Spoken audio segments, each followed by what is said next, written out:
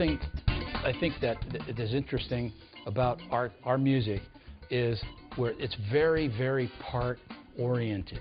It's all about orchestrating parts. When you listen to the loops without the drums and you're hearing the guitar, bass, and keyboard part, everybody has a very specific role in each segment of the music.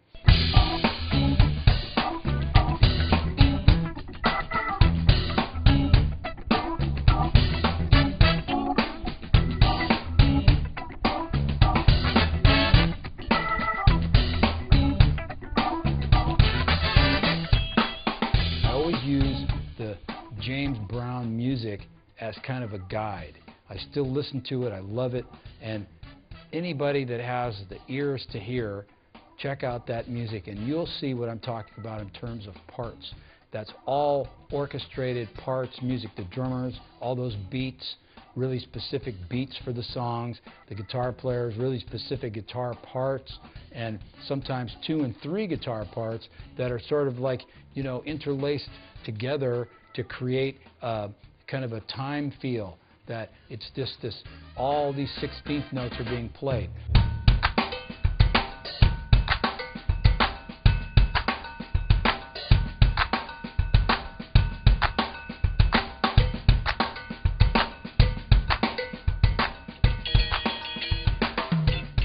If you want to understand what I think funk music or R&B music is in general and how to play it right, you have to understand it from a roots perspective. You go back to the music of James Brown, all that great drumming, the drumming of New Orleans, Zigaboo with the meters, Earl Palmer.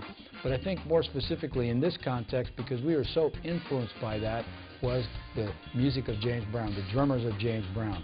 Another really big influential thing for us was the music of Stax. All those great Memphis recordings with Al Jackson Jr. playing on all those great recordings.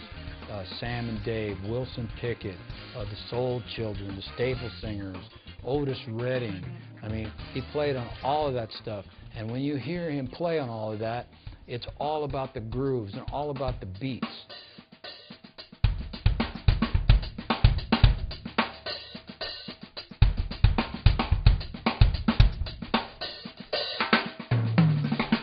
If you want to understand the jazz tradition, I think the jazz tradition, the dynamic of the jazz tradition is improvisation, right? So, but I think the dynamic of the funk kind of music is, it's not improvised, it's the opposite. So you have jazz, which has more improvised music, and that's how you get to that. But with funk music and R&B, you get to it through the beats. You study the beats. All those great James Brown tunes that have all those really beat-specific kind of songs, Cold Sweat, Sex Machine, all of that stuff, great, great, great stuff. And I think that if you understand the roots of what we're doing here, respect the tradition, really get in and learn the roots of the music and what these drummers are playing. There's so much information out there, and you can find out what these guys were playing, who they were.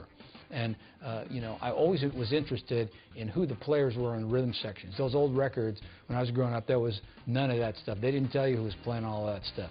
And so later on, you know, I found out. But I just love the whole concept of groove and what it does to music, and kind of having music organized by thinking of parts. Very, very important in your music and groove making.